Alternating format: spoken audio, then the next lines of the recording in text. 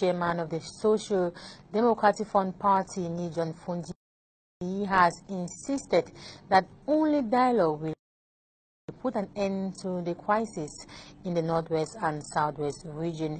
Fru NDI was reacting to the arrest of Seseko Ayoktabe and co over the weekend in Nigeria. Let's listen to him.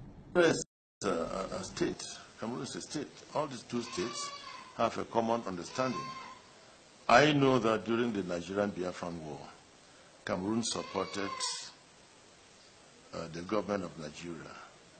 And I think if there's anything in Cameroon that is going to destabilize the government of Cameroon, Nigeria will be willing to give a helping hand. But what I do not understand in this is whether the leadership of the Anglophones that was in exile doing what they were doing, did they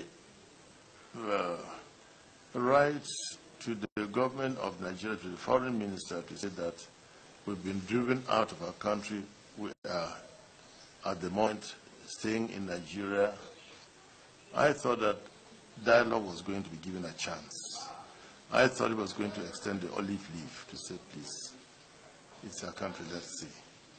And if he had extended this invitation for them to come back home, let us build, and they do not come, then to me he can go ahead to arrest the people outside wherever they may be.